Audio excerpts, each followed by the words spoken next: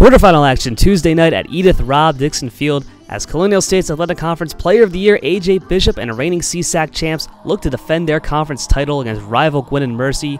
The Cavs earned a number 3 seed in the postseason, finishing at 7-2, while the Griffins snuck into the postseason as the 6th seed. They finished at 5-4. Cabrini a 1-0 winner over the Griffins back on October 8th.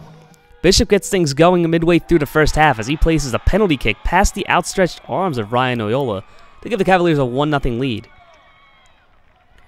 Here's a chance later in the half as John Underwood sends the ball in the box, but Bobby Kane just can't finish. The crowd on hand liking what they came out to see at halftime. Cavaliers out shooting the Griffins 7-4. Another chance here for Bishop in the second half, but he just can't stretch his foot far enough for the easy tap-in. But look at this pretty give and go here between Bishop and Diego Ramirez, allowing Bishop to slip the ball past Oyola and give Cabrini a 2-0 lead. And just 8 minutes later, Bishop strikes again, heading a ball from Kane into the net, putting an exclamation point on the night.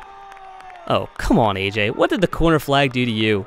Cavs roll 3-0 over Gwynedd Mercy and advance to their 4th straight semifinals. They'll face Immaculata on Thursday at Draper Walsh Stadium, the match starting at 7 o'clock.